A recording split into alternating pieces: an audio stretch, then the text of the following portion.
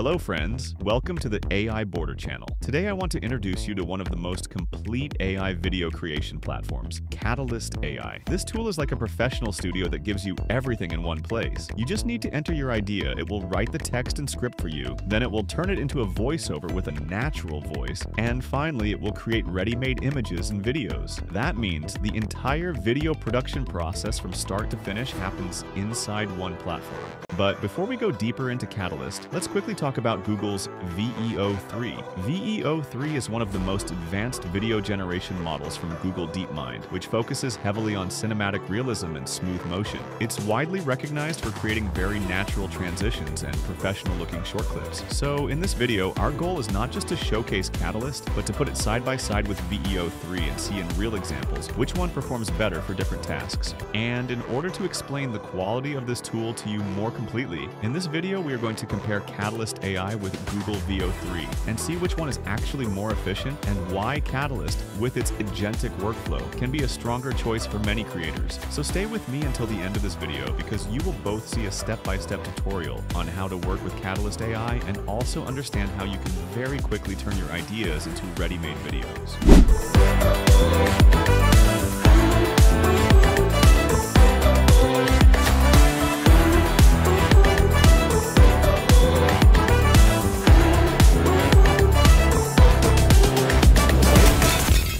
First of all, let's go to the Katalist website, and here in the top right corner you can click on Get Started Now. Now this view will open here, and what we are going to do is go to AI Script Assistant, and I choose something that we can use to create cool images, a school trip to the forest. Then simply click on Generate Script. This takes about 10 seconds, and here's the result. So we have a complete script for 9 different frames, and you can edit everything here. So you can click on the pencil button here and change the script, and you can also remove any that you don't like, simply by unchecking the checkmark button. But in my opinion, everything is good, so we continue. Another thing you can change here is the size. You can choose landscape, portrait, or square mode. After reviewing the script, I go to the next page, which is the style section. Now on this page, you can choose from pre-made styles such as sketch, cinematic, oil painting, comic book, cartoon, and other available designs. But I will go with cinematic because I want to compare it with VEO 3. You can choose any style you like. Then you need to upload 3 to 5 images that will be used as style references, but I'm going with cinematic. And on this page here, we have the characters, and basically we can change everything. If you want to change the appearance, you can click here and build from scratch or choose from among the faces available on the website. If you want to change their clothes, you can also do that, and also the voice. We have a lot of voices, and you can choose whichever you like. In my opinion, this is good, so I continue and click on Create Project.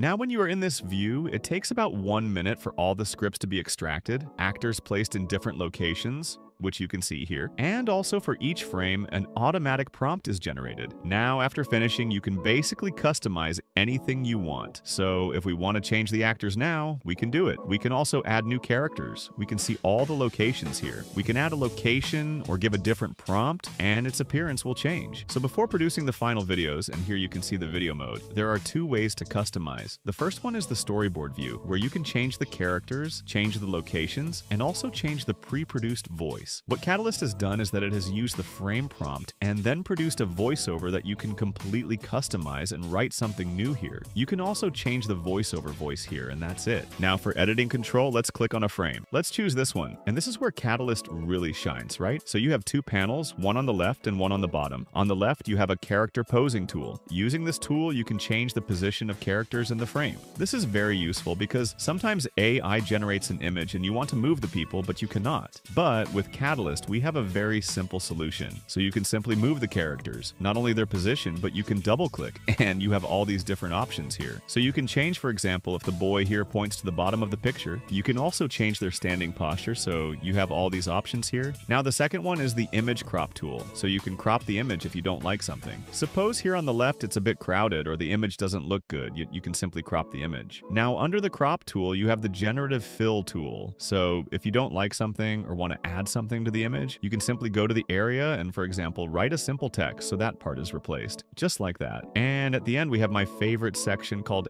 Add an Image, where you can also add an image from your computer. This is the same part where we can compare the results with VEO 3 at the end. When comparing the two, here's what I noticed. VEO 3 usually gives you more cinematic and realistic-looking videos with smoother lighting and camera angles. On the other hand, Katalist is more flexible for creators because it gives you full editing control inside the platform, from character poses to dialogue and scene customization. So if you want a polished cinematic output, VEO 3 might be the right choice. But if you want full creative control and fast iterations, Katalist is clearly ahead. First of all, how should we use this tool to produce these types of videos? At the bottom, this panel here is the prompt, which you can also change. And again, you have control over the characters, who is actually in the frame, the locations, and also from where it is filmed. So you can have close shot, long shot, wide shot, extreme close-up, and you can also change the angle of view. For example, filmed from the back, from the side, or directly from the front. And after you customize everything here, you can click on Next, and Katalist will generate new frames. So when you are satisfied with the frame, you click on the video mode here. So from the frame, we can produce two things. The first one is action, and you can describe the action you want to see. And this will be a 5 or 10 second video. Now the second option here is to click on dialogue, and you can even make the characters say something. For example, if I want the boy to say, "Hey, look at this," we click on Next, and Katalist will generate a clip where the boy says, "Hey, look at this." Hey, look at this. So the only thing left is to click on Generate for each frame, and you will get something like this. Let's go and compare the results of these two tools together. Ready for an adventure, Leo? Let's sneak away. Suddenly, a rare butterfly leads the way. Whoa, it found a secret path.